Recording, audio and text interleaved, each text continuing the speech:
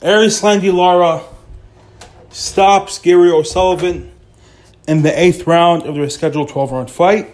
Before we get to the video, I'd greatly appreciate it if you guys like and subscribe. Now, it was very obvious that from the first round that Erislandy Lara was just 2 levels above. Gary O'Sullivan, a guy who's been beaten by every time he stepped up to world level badly. You can say he's a C-level fighter. I don't want to be mad at you if he said he's a D-level fighter. He's not the best guy in the world, but he has heart.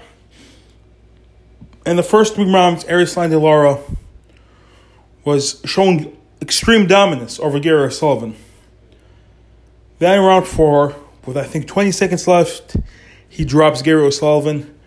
He hurts him with the left hand. Gary O'Sullivan was going down, and he hits him with the left hand while he is going down. Gary O'Sullivan gets up. There's only like 4 seconds left on the time. He manages to survive.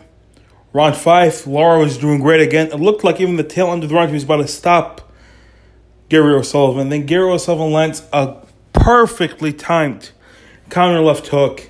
And Erislandy Lara was visibly, you can say, I want to say hurt, but visibly shaken.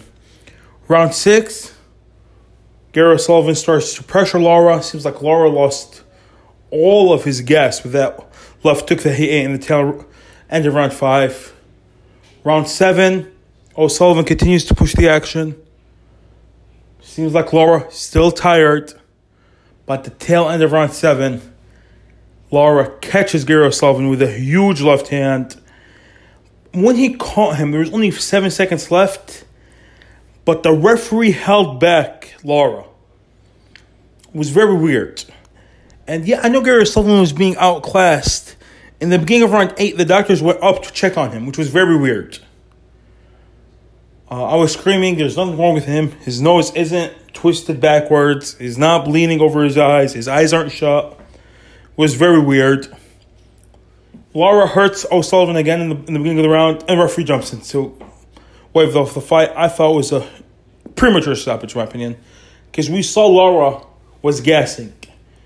Maybe Gary O'Sullivan recovers and could knock out Lara. Lara, obviously, a shade of his former self. Even a guy like Chris Eubank Jr., I would favor him over him right now. I think if he fights Gennady Golovkin like how he's been calling for, I think he gets killed.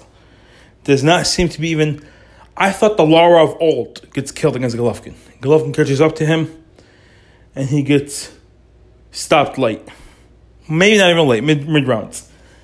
Right now, old Golovkin versus old Lara. I'd pick Golovkin to win in 4 rounds, in my humble opinion. Now, give me your thoughts in the comment section below. What's next for Lara? Do you agree with the stoppage? And do you agree that he was tired prior to the stoppage? Like and subscribe, enjoy the video. And if you didn't enjoy the video, let me know why. Sadiq Boxing, out.